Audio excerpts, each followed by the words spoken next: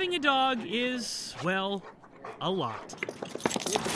Yes, a lot of cleanups. Very humbling. And training. Sit. But a lot of fun.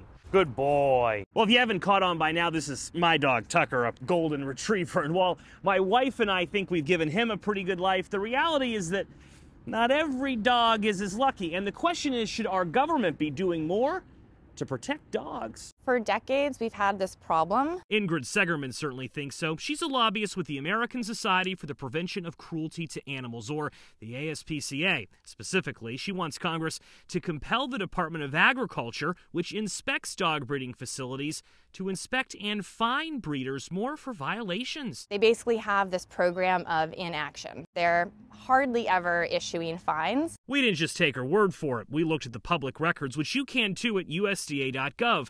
Last year, there were only 11 administrative actions by the agency involving breeders, and while some fines were issued, This one's for over 12 grand. some were just warnings. This is just an official warning. The ASPCA says it would be nice to believe that more dogs are getting treated like Tucker in our country, and that's why violations are low. Sadly, she doesn't believe that. More fines are needed, she says, to keep more dogs happy. Minimal fines just don't work. It doesn't have a deterring effect. It doesn't actually deter that facility from violating the law again. And that's where the Goldies Act comes in. We want to warn you, these next images are tough to watch. The act is named after this unnamed, malnourished golden retriever in Iowa.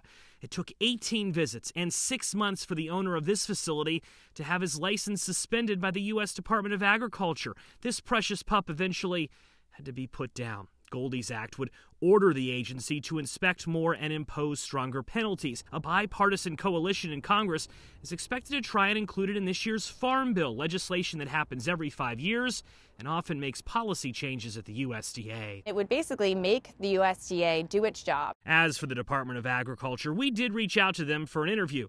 They would only give us a statement that said in part that they take the welfare of animals very seriously and noted that they are already inspecting and fining animal owners after investigations. Joe St. George, Scripps News, Washington.